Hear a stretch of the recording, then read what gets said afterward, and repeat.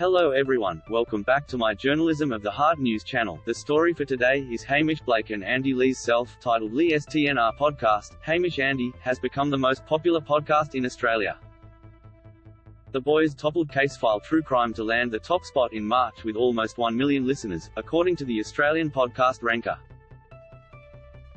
The comedians and best mates, both 40, had an incredible 960,488 monthly listeners and 2,258,540 monthly downloads.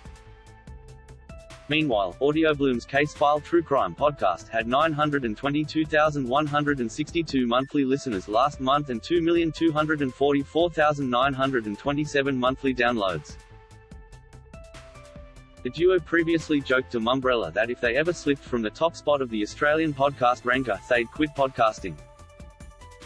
"Well, we only ever do podcasts for awards, rankers, status," Andy quipped, "so obviously we'll quit if we fall down the charts," he added.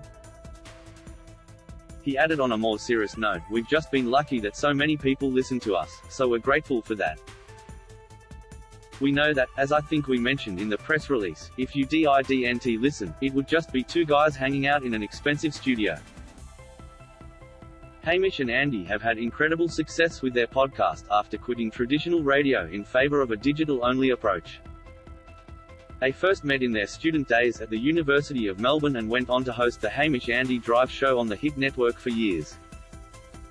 In 2011, the show was cut down to 1 day a week so the boys could focus on other aspects of their career. That same year, they branched into television with their Gap Year series and later True Story with Hamish Andy. They've also had successful solo projects, including Andy becoming the host of game show The 100 and Hamish presenting Nine's Lego Masters. Andy previously said that above all else, their friendship is paramount. "As soon as we met, we started hanging out and pretty much haven't stopped since."